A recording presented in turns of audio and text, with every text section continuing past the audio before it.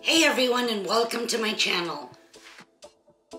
Today I'll be making oven-baked Panko and Parmesan Crusted Tilapia.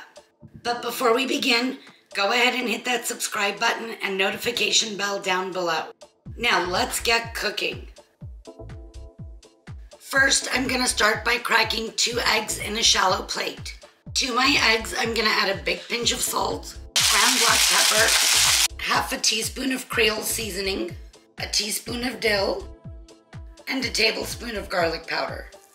Now I'm going to whisk this all together. We want the fish well seasoned before we bread it with the panko and the parmesan. Now in another shallow plate, I have 2 cups of Japanese Panko Bread Crumbs.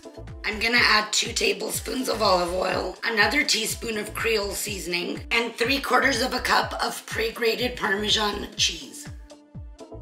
Now we're going to whisk this together until all of the ingredients are evenly coated in the olive oil. I don't like using freshly grated Parmesan cheese in this recipe because it tends to burn before the fish is done baking. Now before we begin dredging our fish, preheat your oven to 450 degrees and line a baking sheet with parchment paper. So we're going to begin by coating the tilapia in the egg mixture well on both sides.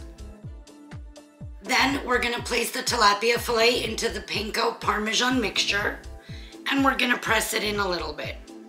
Flip it over, coat with your breadcrumb and Parmesan mixture, and press it into the fish. You want to make sure it's completely coated on all sides. And now we're going to take the fish fillet and place it on our sheet pan. Place your fish in your preheated oven for 16 to 18 minutes, turning once halfway through the baking process. The tilapia is ready. We're just going to sprinkle with a little fresh parsley on top. Look at how golden crispy it looks on the outside, and I guarantee you it's moist and flaky on the inside. And just listen how crunchy it is.